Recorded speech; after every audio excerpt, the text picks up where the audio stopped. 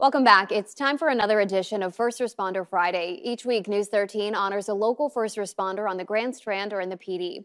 This week's nominee is Corporal Knicoby Burgess with the Florence Police Department. Corporal Burgess is a homegrown police officer born and raised in Florence. He's been with the department for 8 years. Burgess has worked within the patrol division during those 8 years in the capacity of a patrol officer, with most of his time spent in his current position on the community action team.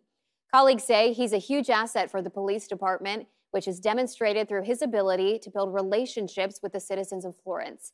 Whether it's calls for service or community meetings, Corporal Burgess uses that time to make the bond between the community and the Florence Police Department stronger. In his time away from work, Burgess coaches baseball, basketball, and football with the City of Florence Youth Leagues, further showing his commitment to community interaction and relationships.